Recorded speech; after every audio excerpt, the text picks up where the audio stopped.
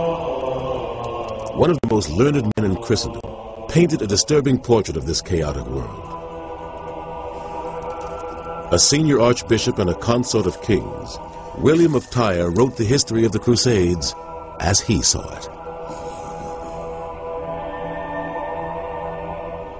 In nearly all the circle of the earth, belief had failed. The fear of the Lord no longer prevailed among men. Justice had perished from the world. Violence held sway among the nations. Fraud, treachery, and chicanery overshadowed all things. All virtue had departed and ceased to exist as useless. Evil reigned in its stead. His words seemed to proceed from God and were received by young and old alike eagerly as a command from on high. The cradle of our faith, the native land of our Lord and the mother of salvation, is now forcibly held by a people without God. For many years now, the wicked race of Saracens, followers of unclean practices, have oppressed with tyrannical violence the holy places where the feet of our Lord rested. Dogs have entered into the holy places. Priests have been slain in the sanctuaries. Virgins forced to choose between prostitution and death by torture. Those of you who once fought against brother and relative now rightfully fight against the barbarians. Know then that whoever sets out on this journey not out of lust for worldly advantage, but only for salvation of his soul and liberation of the church, is remitted in entirety all penance for his sins. But the pilgrims rose up in a spirit of cruelty against the Jews. They inflicted a most cruel slaughter on them, claiming that the killings would be of service against the enemies of Christianity.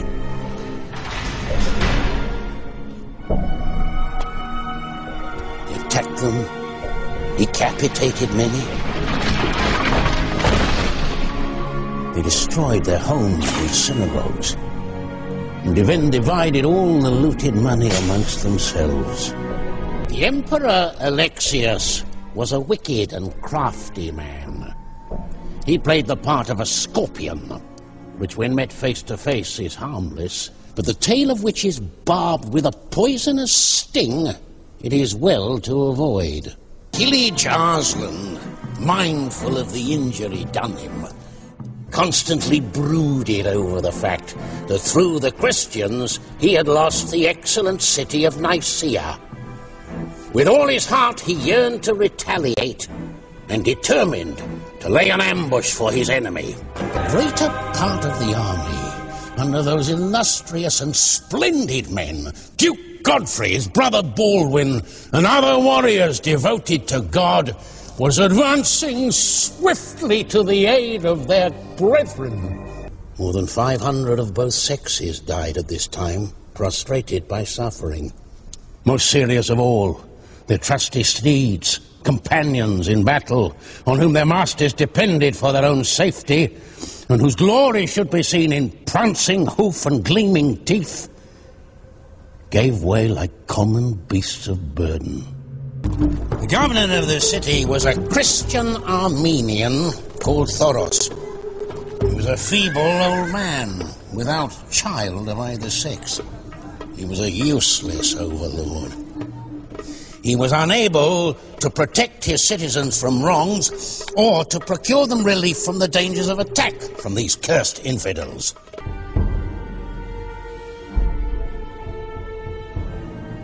Day by day, the shortage of provisions continued and the famine grew. And as a result, a pestilence broke out among the legions in the camp, so fatal that there was now scarcely room to bury the dead. With the loss of those who had wasted away through hunger and disease, and of others who had perished by the sword, the army had diminished to such an extent, it seemed as if barely half our numbers had survived. The entire country surrounding this city was inhabited by infidel Saracens who were cruel enemies to our people. Even within these city walls, there was scarcely a place where one could rest in security. They reduced the realm to such a state of terror that no one dared venture outside the fortifications. The more prudent of the citizens rushed to the citadel so that they might at least preserve their lives, if only for a short time.